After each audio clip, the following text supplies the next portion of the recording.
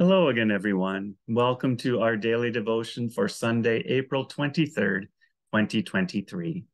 Thank you so much for spending this time with me in God's Word today, as together we grow in our faith and in our knowledge of Jesus Christ as our Savior. Yesterday, in our Old Testament reading, we heard about a day of the Lord that was coming on the entire earth. It was going to be a day of judgment for God's enemies. But as we read in Isaiah chapter 25, we're going to see that this day of the Lord will also be a day of salvation for God's people. Lord, you are my God. I will exalt you. I will praise your name, for you have accomplished wonders, plans formed long ago, with perfect faithfulness. For you have turned the city into a pile of rocks, a fortified city into ruins. The fortress of the barbarians is no longer a city. It will never be rebuilt. Therefore, a strong people will honor you. The cities of violent nations will fear you. For you have been a stronghold for the poor person, a stronghold for the needy in his distress, a refuge from storms and a shade from heat. When the breath of the violent is like a storm against a wall, like heat in a dry land. You will subdue the uproar of barbarians.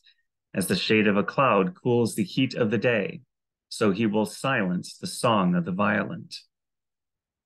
On this mountain, the Lord of armies will prepare for all the peoples a feast of choice meat, a feast with aged wine, prime cuts of choice meat, fine vintage wine. On this mountain, he will swallow up the burial shroud, the shroud over all the peoples, the sheet covering all the nations. When he has swallowed up death once and for all, the Lord God will wipe away the tears from every face and remove his people's disgrace from the whole earth, for the Lord has spoken. On that day, it will be said, "Look, this is our God. We have waited for him, and he has saved us. This is the Lord. We have waited for him.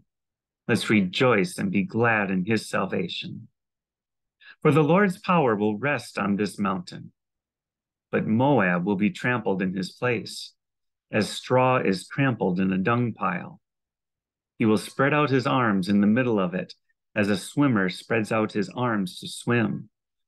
His pride will be brought low, along with the trickery of his hands.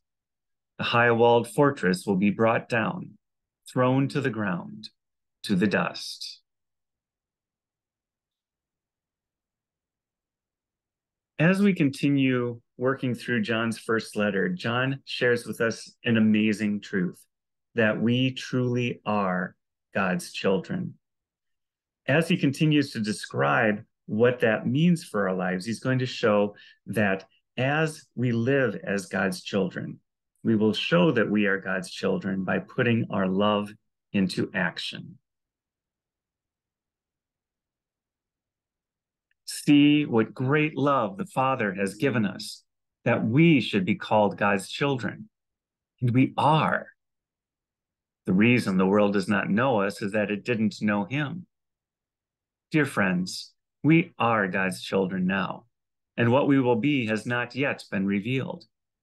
We know that when he appears, we will be like him because we will see him as he is. And everyone who has this hope in him purifies himself, just as he is pure. Everyone who commits sin practices lawlessness, and sin is lawlessness. You know that he was revealed so that he might take away sins, and there is no sin in him. Everyone who remains in him does not sin. Everyone who sins has not seen him or known him. Little children, let no one deceive you. The one who does what is righteous, just as he is righteous. The one who commits sin is of the devil, for the devil has sinned from the beginning. The Son of God was revealed for this purpose, to destroy the devil's work. Everyone who has been born of God does not sin, because his seed remains in him. He is not able to sin, because he has been born of God. This is how God's children and the devil's children become obvious.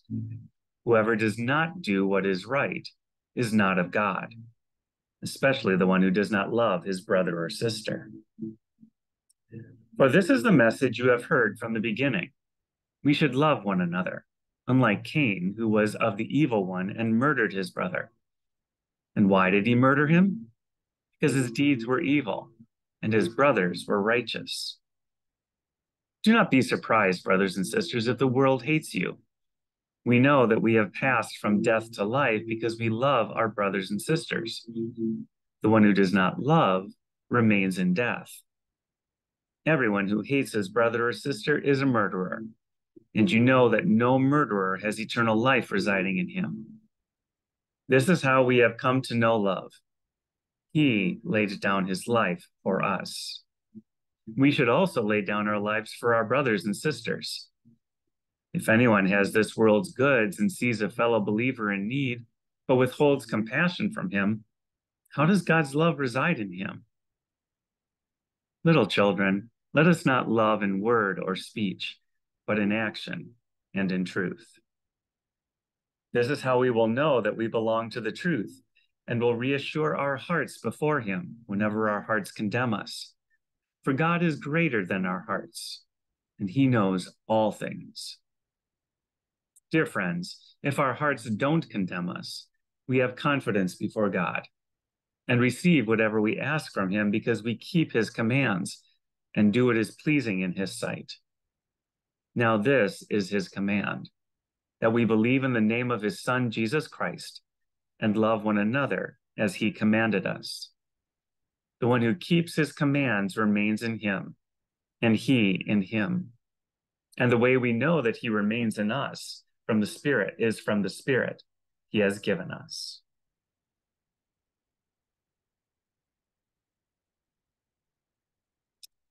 Now the Lord bless you and keep you.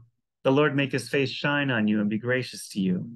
The Lord look upon you with his favor and give you peace. Amen. Thank you so much for spending this time with me in God's Word today. May the Lord richly bless your day. And I look forward to seeing you again tomorrow.